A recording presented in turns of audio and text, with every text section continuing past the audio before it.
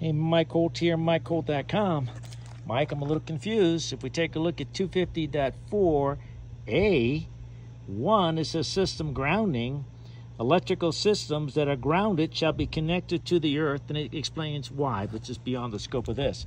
So, Mike, this is a system. Does it need to be grounded to the earth? The answer is yes, it does. But we don't drive a ground rod. Then how do you do it? Well, the neutral from the generator is connected to that neutral bus, which is connected to the neutral conductor. Follow this. We're going to get to the earth in a minute.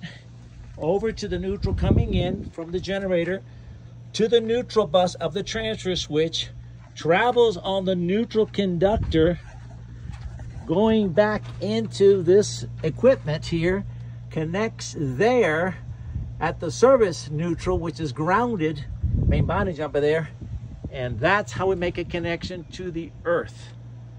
We do not drive a ground.